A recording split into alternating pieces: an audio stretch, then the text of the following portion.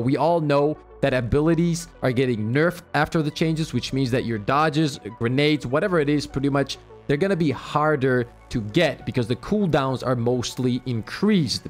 Now, if before all of this, Traveler's Chosen was an amazing weapon, which it was, and you guys know I love this and I use it a lot. After the changes, this is going to just go to that next level.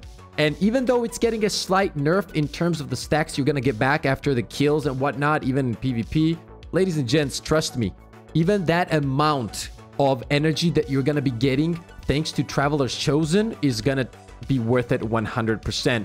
In a meta where all the abilities are getting nerfed, to have a sidearm with full auto that has tons of range and a really good kill time, especially if you're running on console, this is gonna be a top tier choice. You're gonna be getting easy kills, you're gonna be getting those abilities back, and you can combine it with so many interesting things. You can slap on a sniper if you want, or if you want to run a double primary setup, Point of the Stag is right here if you want to use a bow. Any legendary shotgun that you like will also do in the special slot if you want to play really aggressive. So overall, this sidearm I feel like is going to be easily S tier next season simply because of the ability regen.